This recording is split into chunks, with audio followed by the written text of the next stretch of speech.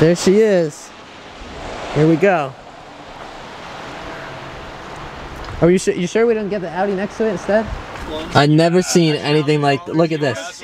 No way. Hi, I'm Eli from the YouTube channel IgnitionTube, and I just bought this here 341,000 mile BMW E46 M3.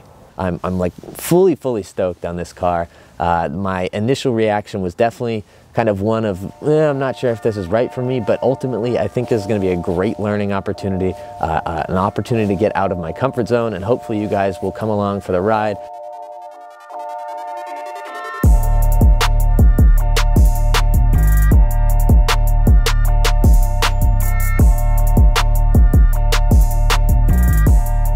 Now, if you're new to the channel because of this video, first of all, consider subscribing. But second, you may go to the comment section and see a bunch of angry people. And the reason for that is my previous cars consisted of this, and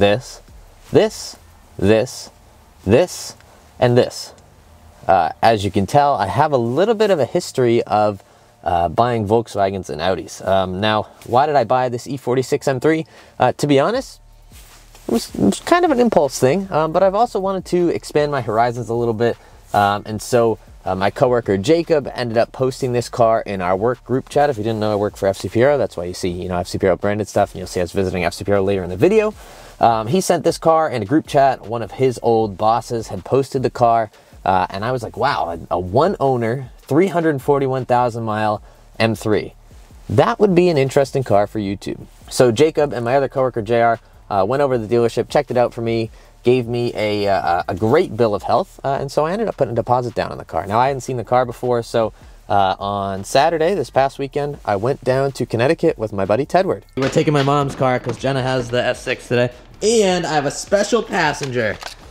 It's Tedward and a wad of cash. Oh yeah, a lot of cash. Who knew this much cash could buy you an M3? Do people even know that you look like this? Not a single person. If you don't know Tedward, he has a fantastic YouTube channel. He's actually gone full-time recently, so you can go over and check out his channel. I'm sure there will be a POV drive coming on this car very soon. But anyway, we got down there, and the first thing to do was to take the car for a test drive. I got the man, Dr. Z Crames, in the car with me. Z Crames on YouTube. He's the E46 guy. So I got him and JR here. They're both E46 experts.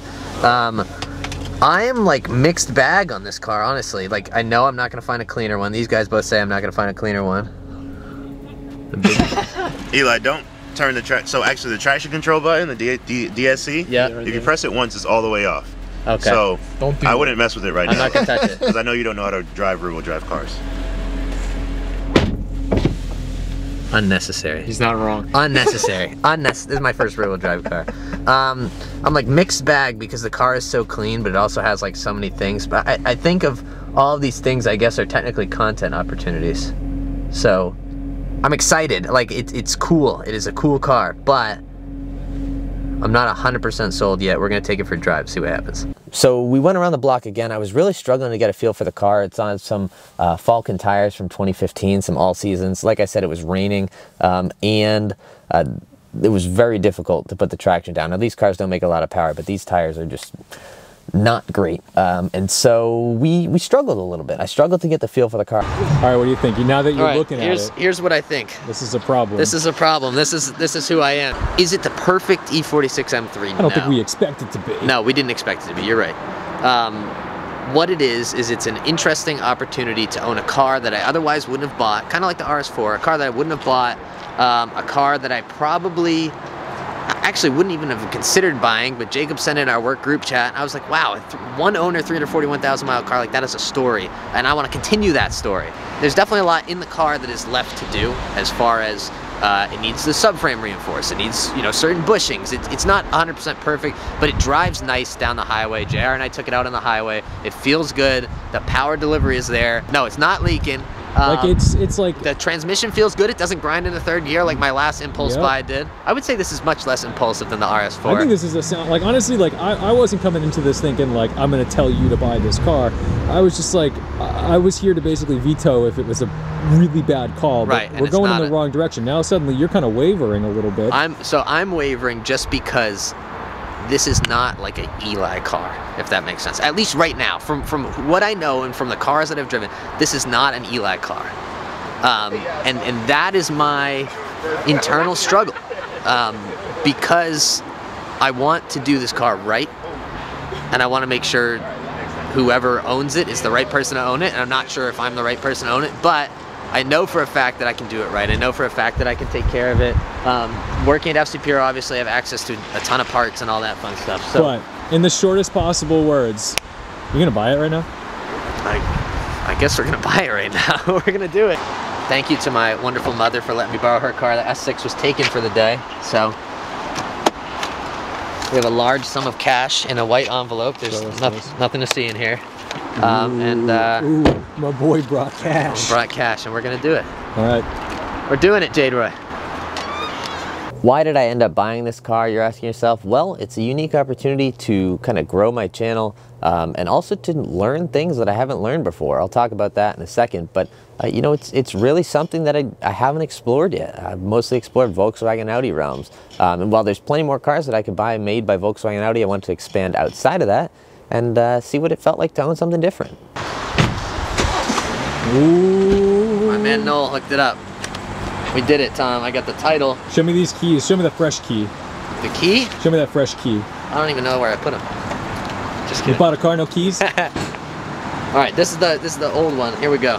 The fresh BMW key right there. Show me the old one, because every BMW owner. This is the used one. Hang on, I'm trying to get that in focus. Oh, you can tap it. There we go. All right, now this is the used one. This is the one that sat in the booklet for 341,000 miles. Jade Roy is so proud. Look at this man. He's so proud. He did the work. He got it done. The close-up I'm giving you right now. Oh. What's up, ladies? JR looking Can't fresh. say that anymore. I'm not single though. I'm just saying what's up. I'm just saying. Cutting that out. I'm just saying hi. JR just said, "What's up, ladies?" to the camera, like his girlfriend wasn't gonna watch this video. No, I said I'm just saying hi. All right, now that I'm a, now that I'm an M3 owner, I gotta do the part. You know, this car has 341,000 miles on it, but the interior is actually, you know, I mean, some of the buttons are pretty worn. The turn signal looks like it's never been used. It's kind of weird. Anyway, we're gonna go ahead and drive back to FC Puro now. Now. Okay. No Look way. at what we just discovered. Oh shit, you got a hell of a deal. There's a broken aux cord on the ground, but we got the adapter and everything. That's some valuable shit. Dude, right there. that's big baller. All right, here we go. I forgot to take the shirt and the hat off, so apologies. I'm really excited about this, but I'm also genuinely nervous about this. Mostly just because, like, I know so many people that have worked on BMWs. I've never personally owned one, obviously, and I haven't spent extended time in one other than Pound's E46. So, like, do I know what to expect?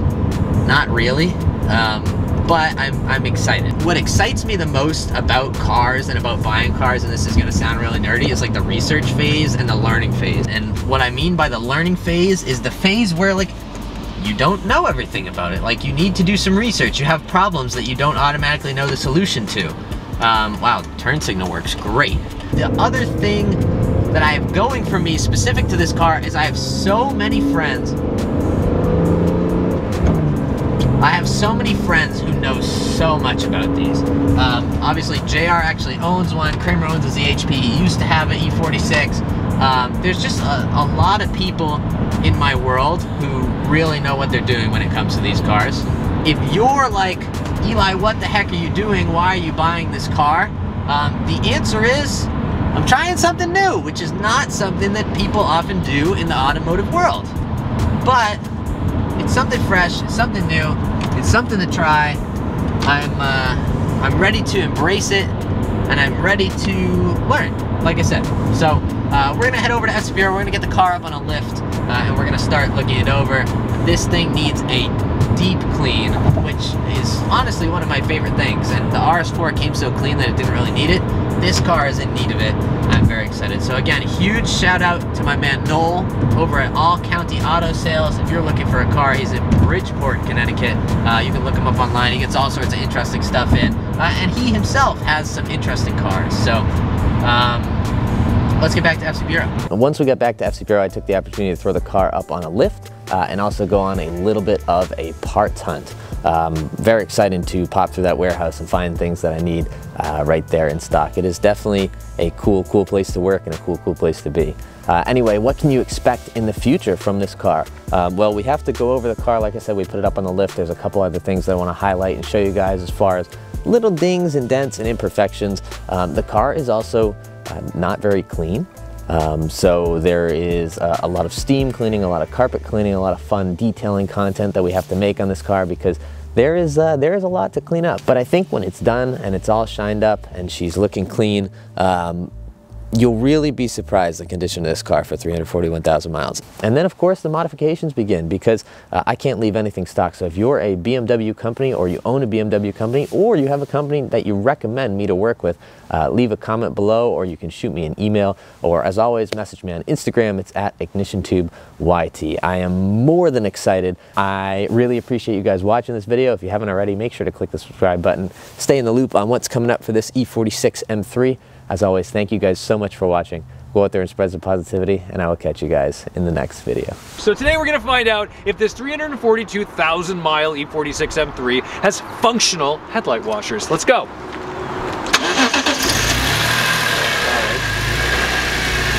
Go for it.